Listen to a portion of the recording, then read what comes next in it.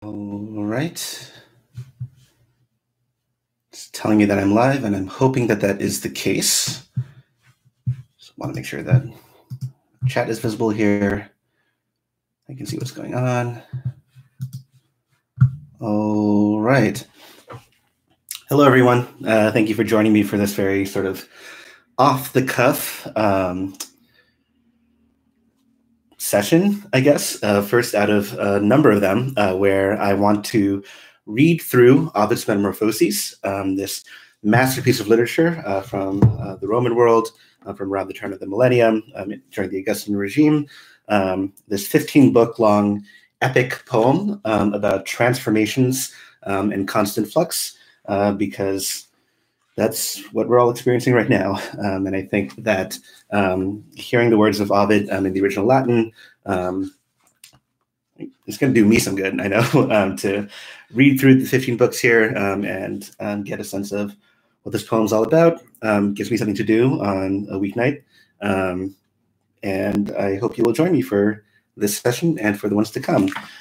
So I came up with this idea this morning, and I posted it on Twitter, and a lot of folks said, yeah, we'd be really interested in it, but how long is it going to take if you're reading a book at a time? So the original plan was to do this over 15 days, read one book at a time, but then at an average of about 800 lines per book, 7 seconds or so per line, that would end up being close to an hour 45, 2 hours per night. And that was not something I was ready to commit to yet.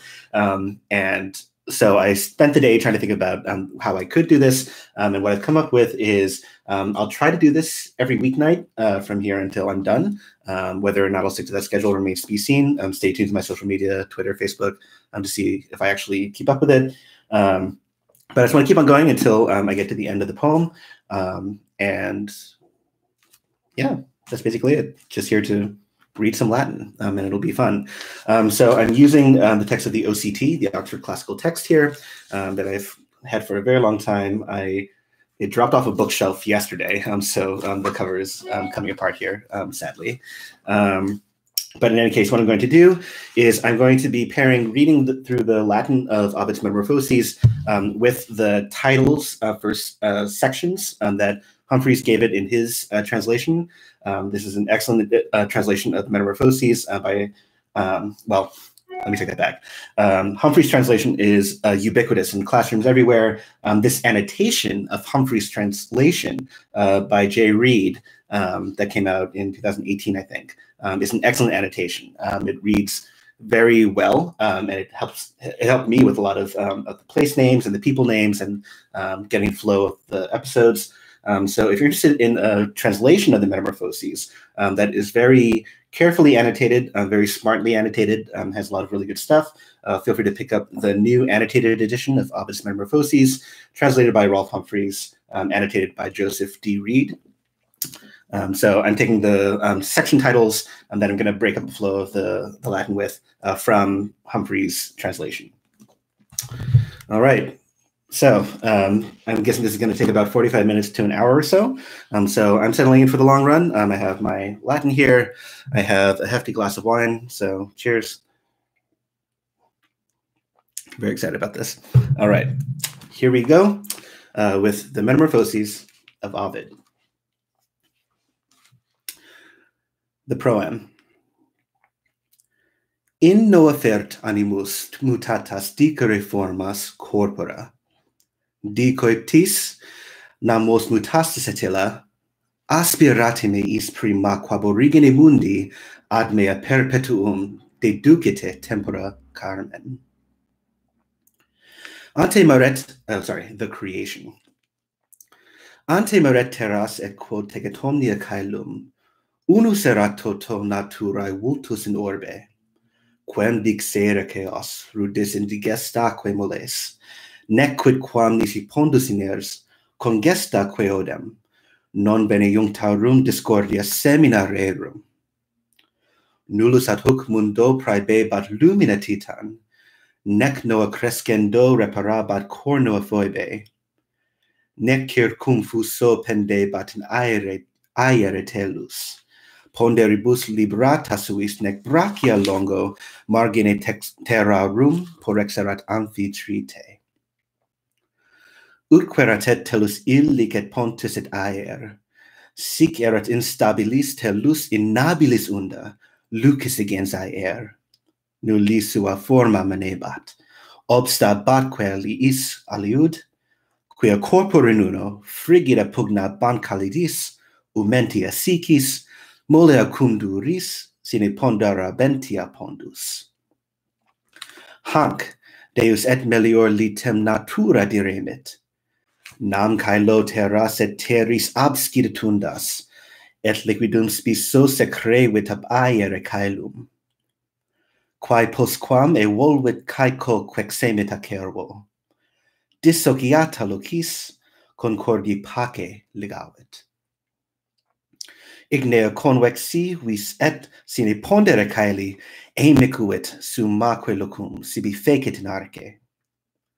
Proximus est aere li levitate locoque. Densior his tellus elementa que grandia traxit, et presses gravitate sua, circumfluus humor, ultima possedit solidum quae coercuit orbem. Sic ubi dispositam, quis fuit ille deorum, congeriem secuit sectam quin membra redegit, principio terram, ne non aequalis abomni, parte foret. Magni speciem glomeravit in orbis. Tum frete diffundi rapidisque tumescere ventis. Usit et ambi tae circum dare litora terrae. Adidit et fontes et stagna mensa lacusque. Flumina quobliquis cinxit declivia ripis. Quae diversa locis partim sorbentura bipsa, in mare perveniunt partim campoque recepta, liberioris aquae pro ripis litora pulsant. Thanks, Dave. Usit et extendi campos subsidere vales, fronde tegi silvas, lapidoso surgere montes. Uque duae dextra caelum totidemque sinistra, parte secant zonae, quintest ardentior illis. Sic onus inclusum numero distinxit eodem cura Dei, totidemque plagae tellure premuntur. Quarum quae mediest non est habitabilis aestu, nix tegit auto duas, totidem unter utrumque locavit. Temperiumque dedit, mixta cum frigore flamma. Imenet his aer, qui quantes pondere terrae, pondus aquae levius, tantost onerosior igni. Illic et nebulas, illic consistere nubes usit, et huma nas motura tonitrua mentes, et cum fulminibus facientes fulgara ventos. His quoque non passim mundi fabricator habendum aera per mi sit, vix nunc oxistitur illis. Cum sua quisque regant diverso flamina tractu, quin lanient mundum, tantesc discordia fratrum. Eurus ad auroram nabataeaque regna recessit, persida quet radiis iuga subdita matutinis. Vesperet occiduo, quae litora sole tepescunt, proxima sunt Zephiro, Scythiam septemque triones, horiferin sit boreas. Contraria tellus nubibus assiduis pluvioque madescit ab austro. Haec superimposuit liquidum et gravitate carentem. Aetera, nec quidquam terrenae faecis habentem. Vixit limitibus disserat omnia certis. Cumquae pressa diu fuerant caligine caeca sidera coiperunt, toto effervescere caelo. Neo regio foretula suis animalibus orba, astra tenent caeleste solum formaeque deorum, cesse runt nitidis habitandae piscibus undae, terra feras cepit, volucres agitabilis aer. Wine break.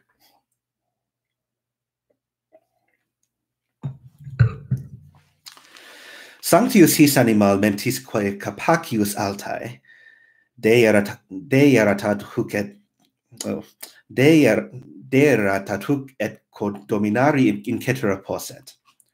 Natus homost, si vunc divino semine fecit, illo pifex rerum mundi melioris origo, sive recens telus seducta quinduper abalto, aeter cognati retinebat semina caeli, quam satisjape to, mixtam pluvialibus undis, finxit in efficiem moderantum cuncta deorum. Pronaque, cum spectenta animalia cetera terram, os homini sublime dedit caelumque ridere, usit erectos ad sidere tollere vultus. Sic modo quae fuerat rudesset sine imagine telus, induit ignotas hominum conversa figuras. English is going to take quite a long time if I compare it with the Latin. So feel free to come along with the Latin, Yuri, and then feel free to pick up your own translation of the Metamorphoses. All right, we move on now to the 4 ages. Aurea prima satestae tas quae vindice nullo, sponte sua sine lege fidem rectumque collebat.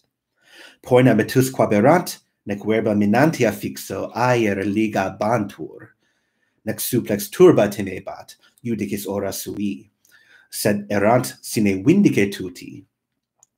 Nondum caesa suis peregrinut viseret orbem, montibus in liquidas pinus descenderet hundas, nullaque morta les praeter sua litor anorant, nondum praecipites cingebant pita fossae, non tuba directi, non aeris cornua flexi, non Galeae, non ensiserat, sine militis uso molia securae per agebant otia gentes.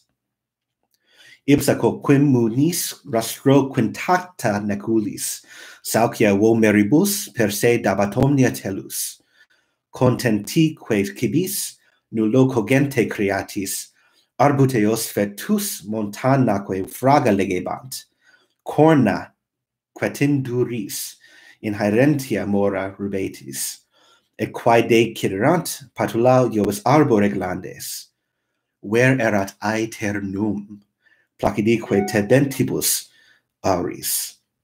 Mulce bons efferi natos sine semine flores, mox etiam fruges telus inarata ferebat, nec renovatus ager gravidis canebat aristis, flumina iam lactis, iam flumina nectaris ibant, flavaque de viridi stilabant illice mela. English subtitles is a great idea. Thank you, Dave. Are you volunteering? Just wondering. Postquam Saturno tenebrosa in tartaran miso, sub iobe mundus erat, subiit argentia proles, auro deterior, fulvo pretiosior aere. Jupiter antiqui contraxit tempora veris, perque mes aestus quetinae quales autumnos, et previver spatiis exegit quator annum. Tum primum sicis aer fervoribus ustus canduit, et ventis glacies astricta pependit.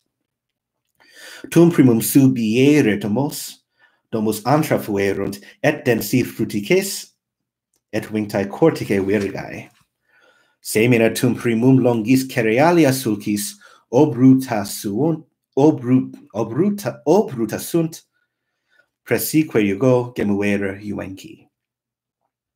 Tertia post, wait, what do you say? Fortasse, perhaps. I like that. Tertia postilam succesit aenea proles, saevior ingeniis, et ad horrida promptior arma, non scelerata tamen. De durest ultima ferro, protinus in rupitve nae peioris aevum omne nefas, fugere pedor, verumque fidesque, in quorum subiere locum fraudesque dolique insidiaeque et vis, et amor sceleratus abendi. Vela debat ventis, necatur bene noverat illos, navita. Quaeque Deus deterant in montibus altis, fluctibus ignotis exulta vere carinae. Communemque prius, quo lumina solis et auras, cautasumum longo signavit limite mensor. Nec tantum segetes alimentaque debita dives, posce baturumus, seditumst in viscere terrae, quasque recondiderat, stigiis quad moverat umbris, e foriuntur opes, in ritamenta malorum. Iamque nocens ferum feroque nocentius aurum prodierat. Prodit bellum, quod pugnat utroque. Sanguineaque manu crepitantia concutit arma, vivitur ex rapto. Non hospes ab hospite tutus, non socer a genero, fratum quoque gratia rar est. Immine texitio vir coniuges illa mariti, lurida terribiles miscent aconita noercae, filius ante diem patrios inquiritinanos, victa jacet pietas, et virgo caede madentes, ultima caelestum terras astraea reliquit. Neve foret terri securior arduus aeter, ad fectasse ferunt regnum caeleste gigantas, altaque congestos druxisse ad sidere montes, tum pater omnipotens miso per freget Olympum fulmine et excusit subiectae pelion osae. Obruta mole sua cum corpora dira iacerent, perfusamuto naturum sanguine terram, immaduisse ferunt, calidum quanimasse cruorem, et ne nullas sua stirpis monumenta manerent, in faciem vertis hominum. Sed illa propago contremtix superum, saeve quavi dissima caedis, et violenta fuit, scires e sanguine natos. I knew you would perk up at this, Dave. I knew you would perk up at the mention of the giants. Gigantas. Quae pater ut summa vidit Saturnius arce, ingemit, et facto non dum vulgata recenti, foeda Lycaoniae referens convivia mensae, ingente sanimot, dignas Jove concipit iras, conciliumque vocat, tenuit mora nulla vocatos. Est via sublimis, cae lo manifesta sereno, lactea nomen habet, candore notabilis ipso. Hac iter est superis ad magni tecta tonantis, regalemque domum, dextra laevaque deorum, atria nobilium, valvis celebrantur apertis. Plebs habitat diversa locis, hac parte potentes, cae licolae clarique suos posuere penates. Hic locus est quem si verbis audacia detur, hautimeam magni dixisse palatia caeli. Ergo bi marmoreo superi sedere recesu, celsior ipse locos sceptroque inixus eburno, te rificam capitis concusit terque quaterque Caesariem, cum quateram mare sidere movit. Talibus in demodis ora indignatia solvit.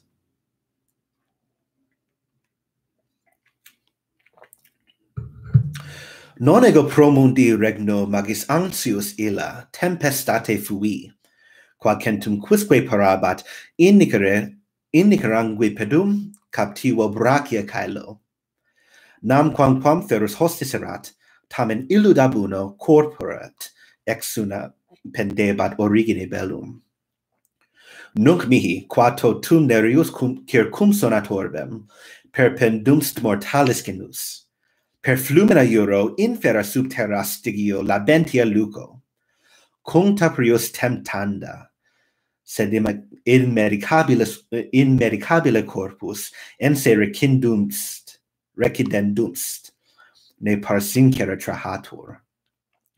Sunt mihi semidei, sunt rustica numina nymphae, found nique satirique quet monticolae silvani, quos coniam caeli non dum dignamur honore, quas dedimus certe terras habitare sinamus, Ansatis o superi tutos fore creditis illos, cum mihi qui fulmen qui vos habeoque regoque struxerit insidias notus veritate Lycaon.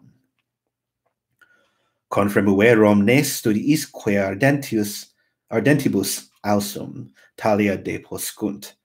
Sicum manus impia saevet sanguine Caesario Roman extinguere nomen. Atonitum tanto subitae terrore ruinae, humanum genus est totusque perhoruit orbis. Nec tibi grata minus pietas Auguste tuorumst quam fuit illa iui, qui postquam voce manuque murmura compressit tenuere silentia cuncti. Subsitit ut clamor, presus gravitate regentis. Jupiter hociturum sermone silentia rupit. From here, the story of Lycaon. Back into the speech of Jupiter. Ille quidem poenas, curam hanc dimitite solvit, quotam in admissum, quae sit vindicta docebo, contigerat nostras infamia temporis aures, quam cupiens falsam sumo de labor Olympo, et Deus humana lustro sub imagine terras. Long amor est quantum nox sit ubique repertum. Enumerare. Minor fuit ipsa infamia vero. Maina la transieram latebris horrenda ferarum, et cum cilene gelidi pineta licae ei. Arcadis hinc sedes et in hospita tecta tyranni ingredior, traherent cum sera crepuscula noctem. Signa dedi venisse deum, vulgusque precari coiperat, in ridet primo pria vota Lycaon. Moxaet experiar Deus hic discrimine aperto ansit mortalis, nec era dubitabile verum. Nocte gravem somno necopina perdere morte me parat, haec illi placet experientia veri. Nec contentus eost, misi degente molosa, obsidis unius jugulum mocrones resolvet, Arquita semine ces partim verventibus artus molit aquis, partim subiecto toruit igni. Quod simulum posuit mensis, ego vindice flamma, in domino dignos everti tecta penates. Territus ipse fugit nactusque silentia ruris, exululat frustraque loqui conatur. Abixo colligit os rabiem, solitaque cupinine caedis, vertitur in pecudes, et nunc quoque sanguine gaudet. In villos abeunt vestes, in crura lacerti. Fit lupus, et veteris servat vestigia formae, caneties eadem violentia vultus, idem oculi lucent, eadem feritatis imagest. Occidit una domus, sed non domus una per ire digna fuit, qua terra patet fera regna erinus. In facinus jurase putes, dent ocios omnes, quas meruere pati, sic stat sententia poenas.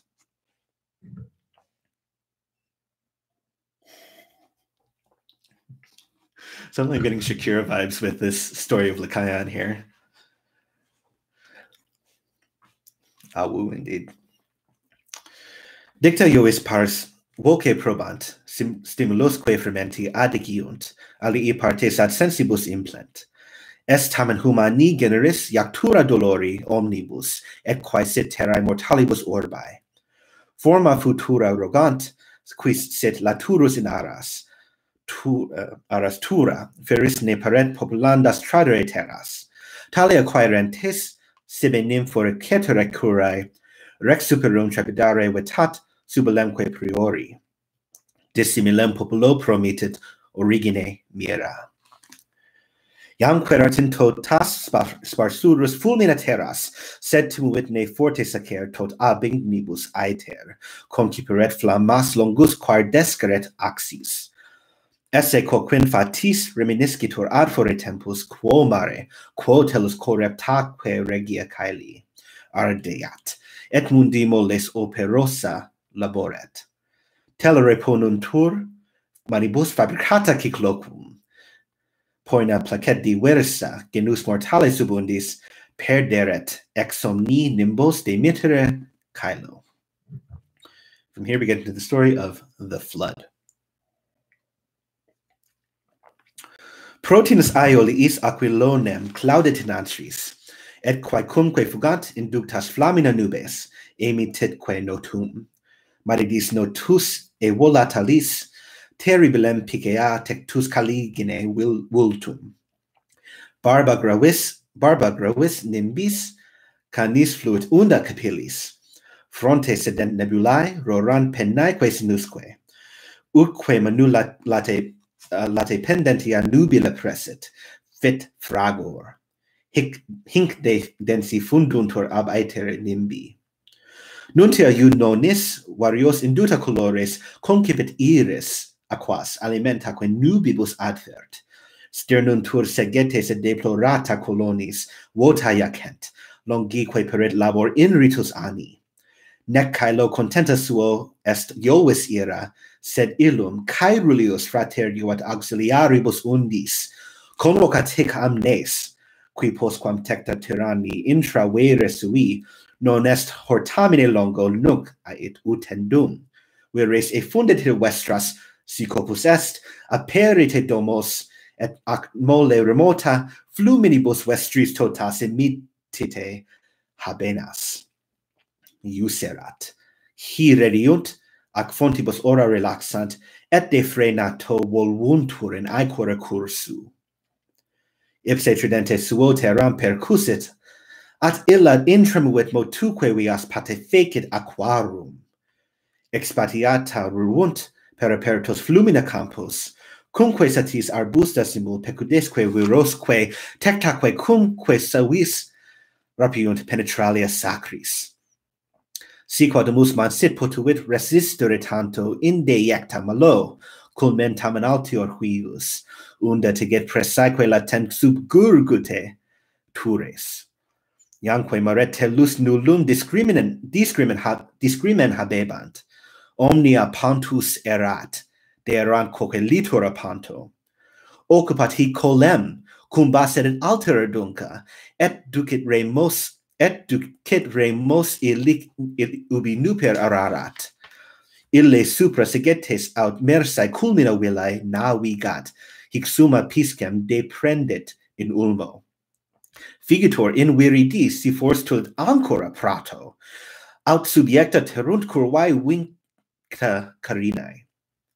Et modo qua graciles gramen carpsere capellae, nunc ibi deformes ponunt sua corpora focae, mirantur sub aqua lucos urbesque domosque nereides, silvasque tenent delphines et altis, incursant ramis agitataque robora pulsant, nat lupus intero ves, fulvos vehit unda leones, unda vehit tigres, nec vires fulmina apro, crura nec ablato prosuntque locia cervo, quaesi tisque diu terris ubi sistere posit, in mare lassatis volucris vaga decidit alis.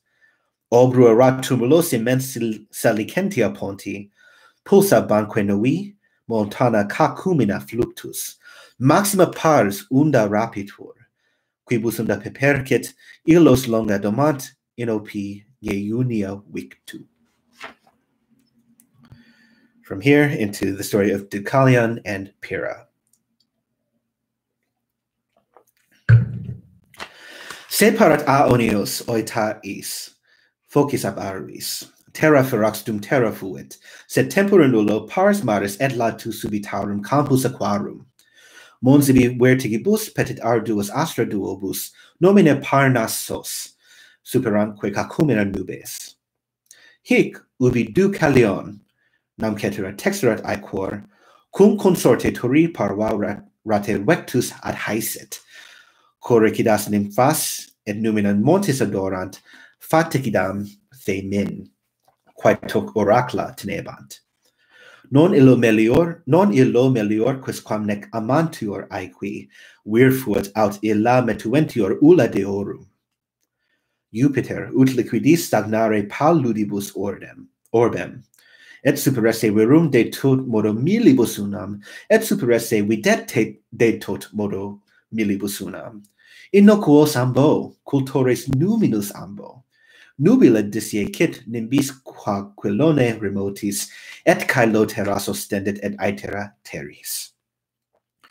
Nec maris ira manet positoque tricuspide telo, mulcet quas rector pelagi, supraque profundum extantatque cumeros innato, murice tectum, caerulium tritona vocat, concaeque sonanti, inspirate iubet fluctus quet flumina signo, iam revocare dato, cava bucina sumitur illi, tortilis in latum, quae turbine crescit abimo, bucina quae medio concepit ab ubi aere ponto, litora voce replet, sub utroque utro iacentia foibo. Tum quod ora dei madida rorantia barba, contigit et cecinit, iustos inflata receptus. Omnibus audi test telluris et aequoris undis, et quibus est undis audita coerquit omnes. Iam mare litus habet, plenos capit alvius amnes, fluminas subsidunt coles quexire videntur, surgit humus, crescunt iuga de crescentibus undis. Postque diem longam, nudata cacumina silvae, ostendunt limumque tenent in fronde relictum.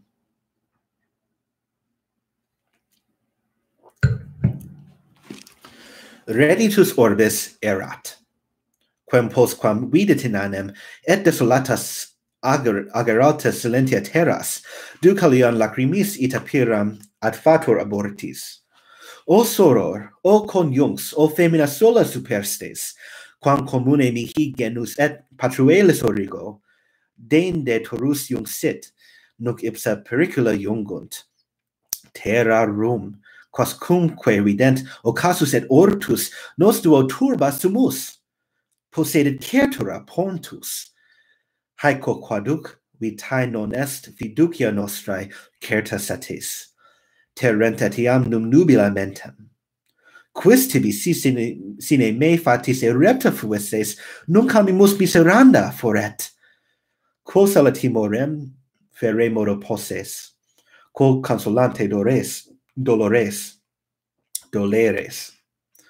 Namquego crede mihi, si te quoque pontus haberet, te sequerer conjunx et me quoque pontus haberet. O utinam possim populos reparare praeternis artibus, ad quanimas formatae infundere terras. Nunc genus in nobis restat mortale duobus, siqui sum superis, hominum quexempla manemus. Dixerat et flebant, placuit caeleste precarium, numen et auxilium per sacras quaerere sortes.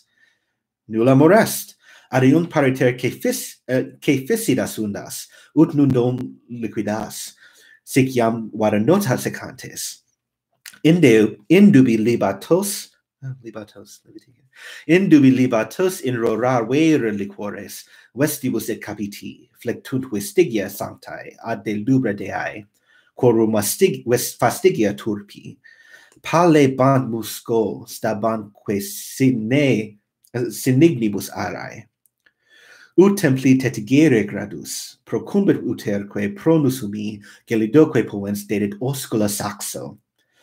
Atque ita, si precibus dixerunt numina justis victa remolescunt, si flectitur ira deorum, dic temi, qua generis damnum reparabile nostri, artes et mercis feropem mitissima rebus.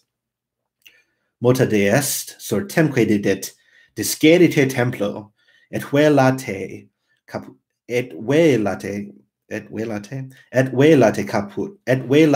caput, quinctasque resolvit vestes. Osaque postergum magnae iactate parentis. Obstipuere diu rumpitque silentia voce, Pyrrha prior iusisque deae parere recusat, detque sibi veniam pavido oret temetque, laedere iacta tis maternas osibus umbras. Interia repetunt, cae quis quobscura latebris, verba datae sortis secum interseque volutant.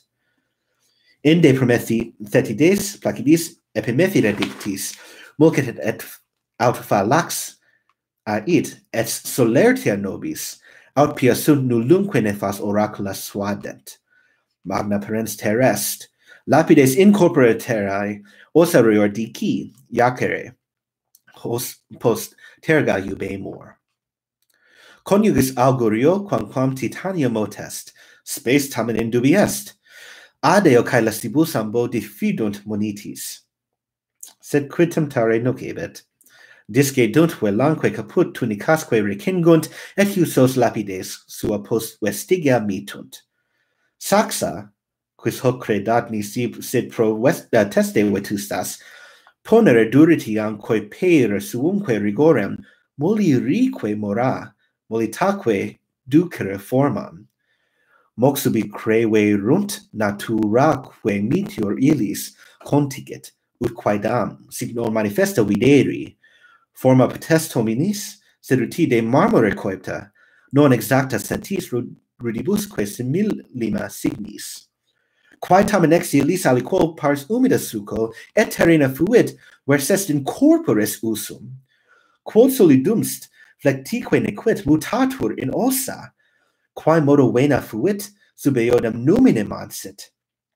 Inque brevi spatio super orum numine saxa, missa viri manibus faciem traxera virorum, et de femineo raparates femina iactu. Indigenus durum sumus experiensque laborum, et documentamus quasimus orine nati. And thus ends the tale of how Deucalion and Pyrrha repopulated the earth after the catastrophic flood from Jupiter. And that puts an end to the reading for tonight. So thank you to all the people that joined tonight. I hope to do this every weeknight from this point on, and we'll pick up with the second half of book 1 next time, hopefully tomorrow night. But again, life happens, so sorry if I don't keep up to that schedule. But thank you all for joining, and until then, peace out.